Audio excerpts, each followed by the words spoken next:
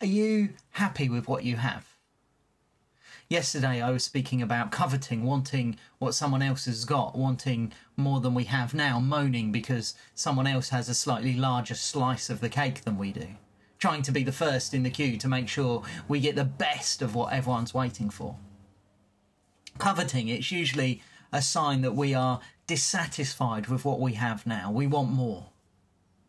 And the Bible, it doesn't teach us to get the most we can or to make sure we've got the best of everything. It doesn't teach us to try and pursue, to seek after what we don't have as if just having something else will satisfy. The Bible teaches us to be content with what we do have. Here's today's psalm. Keep me safe, my God, for in you I take refuge. I say to the Lord, you are my Lord. Apart from you I have no good thing.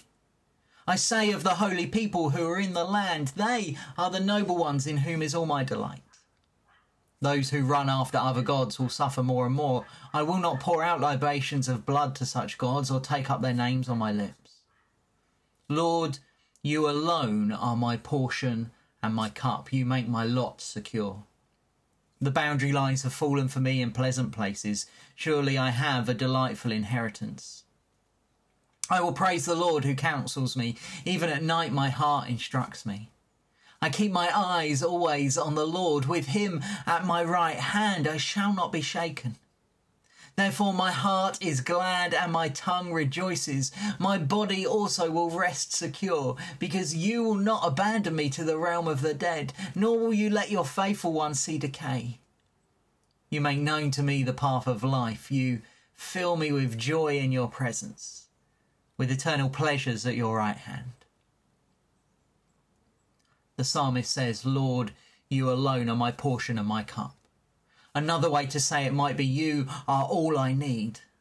The psalmist is grateful and thank you for the life that God has given and for the future hope that there is in the Lord. Similarly, Jesus taught us not to worry about tomorrow, not to strive after what it may or may not bring, but to trust in God for what is to come.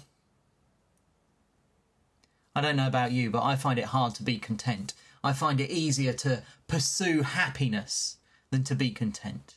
I find it easier to think about things that I might get if I just had a little bit more, if I just worked a bit harder, if I just earned more, if I just ran faster, if I just had something new, if I just had, then life would be better, life would be easier, I would be happier. But our Bibles teach us, and the psalmist knows, that happiness comes not through wanting something more, but through contentment in Christ.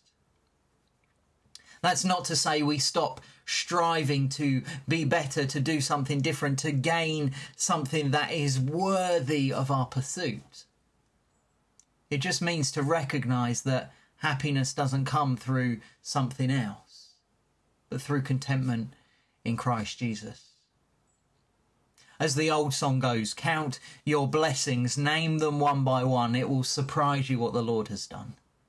This is what the psalmist is doing, counting the blessings that God has given him. And it's what I'd like you to try and do today.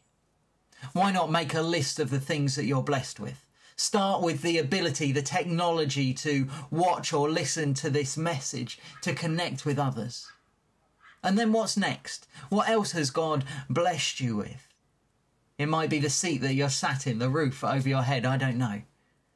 And then keep going, write them all down, see how long it takes. And when you've got your list of blessings, thank God for them.